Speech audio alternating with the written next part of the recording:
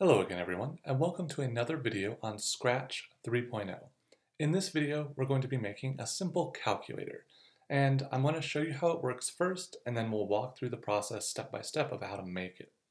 So this is what our calculator will do. We'll press our green flag. It's going to ask us what the numbers are that we're going to be adding, subtracting, multiplying, or dividing. So I'm going to give it the first number. I'm just going to make up a number, 7, 27, and then it's going to ask, do you want to add, subtract, multiply, or divide? I'm going to multiply. Then it's going to tell me the answer is, and it'll tell me what the answer is. All right? Simple enough.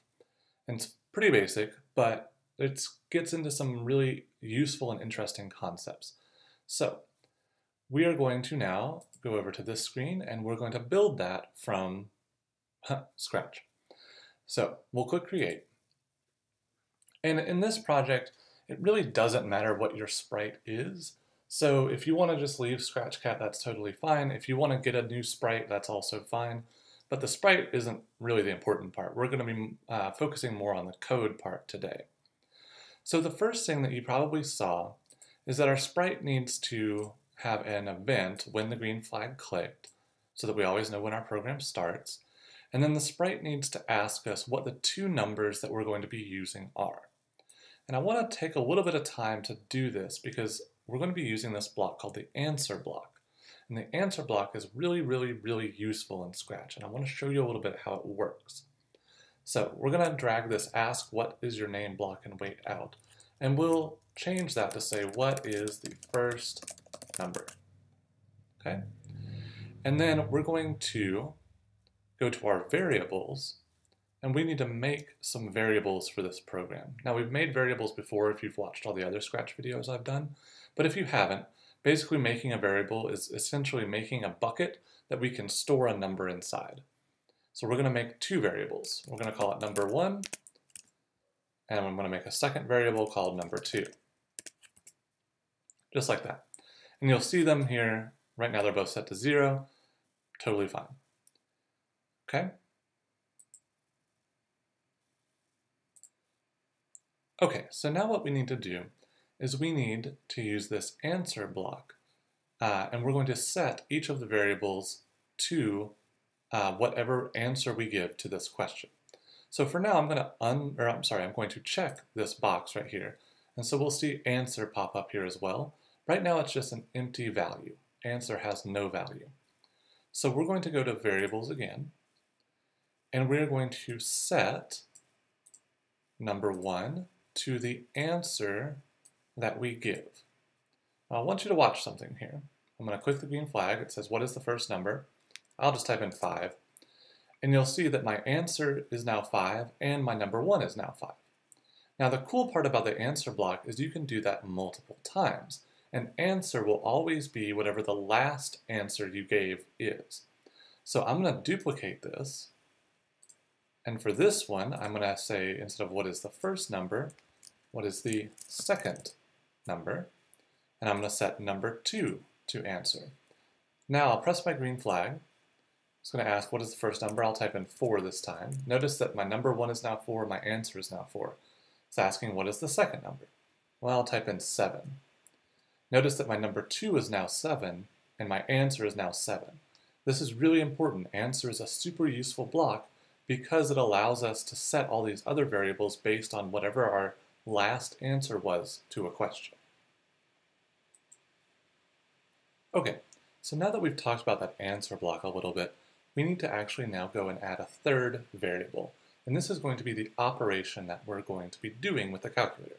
So either adding, subtracting, multiplying, or dividing. So let's go back down to variables. We'll make another variable. And just for the clarity, I'm going to call it operation.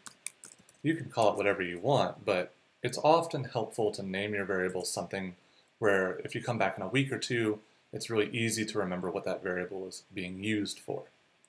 So we're going to call this operation, and we're going to go to our sensing again. We're going to drag one more ask block out that says, do you want to add, subtract, multiply, or divide? Make sure to put a question mark because we are asking a question. We need proper punctuation. And now we are going to grab another one of these set blocks from our variables tab. And this time we're going to set our operation to whatever our answer is. So notice that I have an operation over here. It's currently set to 0. But if I do my first number is 4, my second number is 6, and then I say something like divide, notice that my operation now will say divide. Okay? I'm moving this up a little bit because we're going to be adding a bunch of code down here. So now we need to go to our control blocks. And we're going to need 4 of these if-thens. I'm going to add 1, and then we're just going to duplicate it 3 more times. Okay? So if our operation equals whatever we put in here, so divide, add, subtract, multiply, or divide, then we want to do that operation. So let's take that step by step. So we'll grab an if block, and then we'll grab an operators that has an equal sign. And on the one side of that, we're going to go down to our variables, grab the operation button, or whatever you named it. And on the other side, you're going to type in the name of the operation that you're doing. So I'm going to do them in order: add, subtract, multiply, divide. It's really important that whatever you type here matches whatever you type here. So if you did add with a capital A, then do add with a capital A here. If you did addition instead of add, so like do you want to use addition, subtraction, multiplication, or division, make sure you type addition here. Because this and this have to match so that whoever's using the calculator knows what to type. And I'll show you why that's really important in just a minute. So if our operation equals add, then what we want to do is go to our looks, and we're going to say something like answer is, put a colon there, grab another say block. Inside that say block, go back down to your operators and find the operator that has whatever symbol you're using. So in this case, it's the plus sign. And in the 2 ovals here, you're going to just put a number 1 and a number 2 from the variables tab, and you'll notice that you have all these little ovals. So now, if I press my green flag, I can type in 4 and 6, and then it only is going to work for addition because that's all we've coded so far. I'm going to type add, and the answer is going to be 10. Now, watch what happens if I do this again. I'll use 4 and 6 again. And if I do add ADD. So that time, it still works. Okay? What happens if I do this?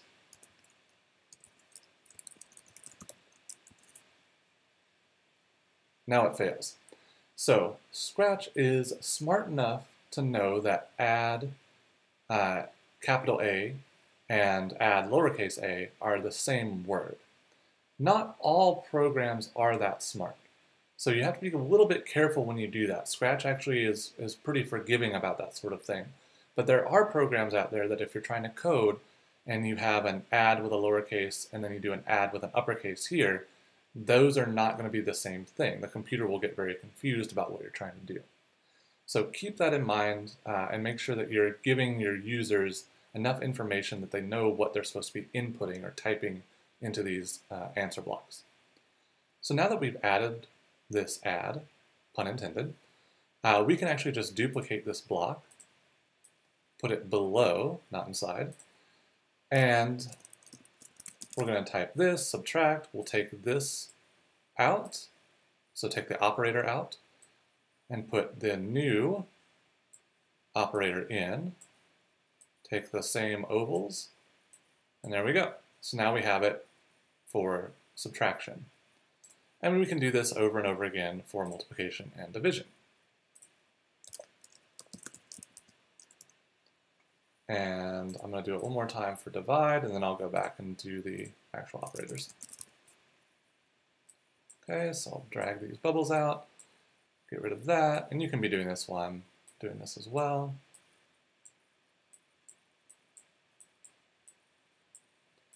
And obviously, if you need to pause the video, please feel free to do so. So once you have all 4 of those operators done, though, then you can start testing your program for real. So we'll type in, this time I'm going to do some division, so I'm going to type in something like 200 divided by 10. It should tell me the answer is 20. Okay, so this is basically the project. Once you have this part, you're effectively done. Now, if you wanted to make this more complicated, you certainly can. So for example, if you wanted to, say, have another ask block here that says, what is the third number, right? And so you just duplicate this part, you do what is the third number, you set number 3, you make a new variable, set number 3 to answer, and then you have something like, say, number 1 plus number 2, and then you go and drag another operator in there, and so you'd have number 1 plus number 2 plus a number 3 here. That's totally fine. You can do that sort of thing if you want to. You don't have to. If you're happy with the program as it is, that's great. You might even, if you get really, really inspired, you might even make another variable to say something like, instead of asking what's the first number, what's the second number, you could ask how many numbers are there. You could make a variable called number of numbers or something like that and say, okay, my number of numbers is 3, and then you could say for or while or repeat until, is how Scratch phrases it, you have repeated through number 1, number 2, number 3, ask what's the first number, what's the second number, what's the third number, and so on. That would be a lot more complicated, and you would have to be pretty creatively working within the limitations of Scratch to do that, but I think it's probably possible to do. And if you do end up doing something like that, I'd love to see it.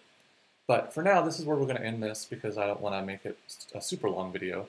And the goal here is just to really get you exploring these answer blocks, as well as using some of the operators and seeing some of the things that you can do with math and things like that in Scratch pretty easily. So I hope you enjoyed it. I hope you have fun with your calculator. I hope that you use it to help you with your homework. And I'll see you for the next video.